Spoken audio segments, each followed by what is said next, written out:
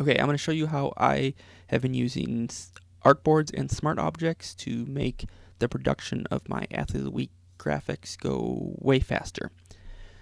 So you can see here are my graphics, men's and women's. There's 5 of each. For this video, we'll just ignore these little ones down here. Those are slightly different. But so we've got these 4 different versions of each of them, just with different aspect ratios. There's men's and women's, and vertical here. This is 16 by 9 vertical that we use on Instagram stories, 16 by 9 horizontal that we use on Twitter and our digital displays in the building, a square one that can be used on Instagram, and a print version that's basically sized to that we can print out in an 8.5 by 11 sheet of paper here in the office. So to make these super quick, we're using smart objects. And so let's take a look at an example of a smart object. So we're looking at this logo right here, presented by the Grand Hotel. And this is a smart object.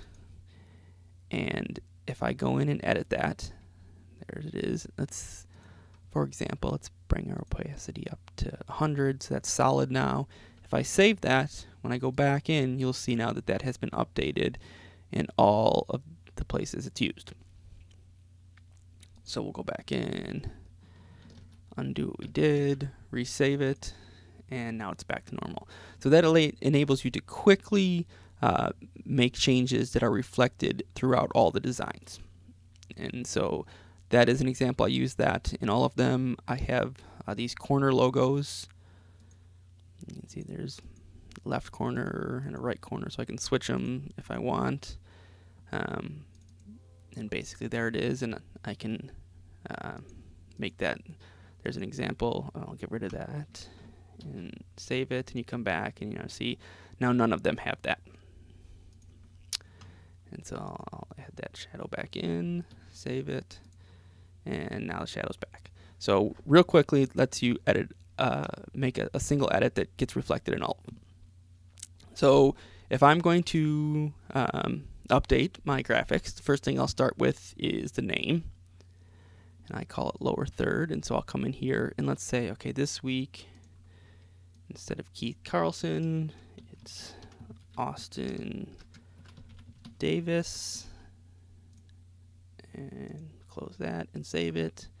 And boom, Austin Davis right across the board. It's updated just like that. Then we'll come in and I'll edit the photo.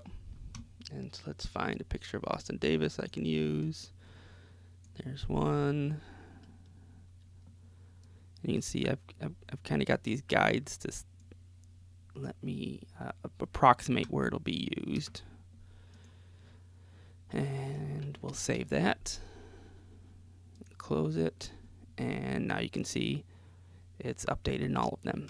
And what I will normally do is go through each of them and just kind of fine-tune where it's located. Just go through each one, and I can just kind of move it around a little bit so that it's in the perfect spot. Boom, just like that. And then I just save it, and we're good to go. So what I'll do is I'll pull this over here. And so you can see there's my Keith Carlson. There he is. So if I come and file, exports, it's PNG, select that folder, come back in here, and boom, just like that, they're all updated, and I can go ahead and use them. So it's super quick way that you can get your get graphics out that are of multiple dimensions, and edit them quickly and export them, and it doesn't take much time. And the other thing it does is it prevents some errors. One of the reasons I went this route was I was making a couple typos when I would open up a vertical version and type in Austin Davis, and open up the horizontal and type in Austin Davis, and so on and so forth. This way, I type it in once, I get it correct, and it matches throughout all the graphics. So simple way, and I hope that helped.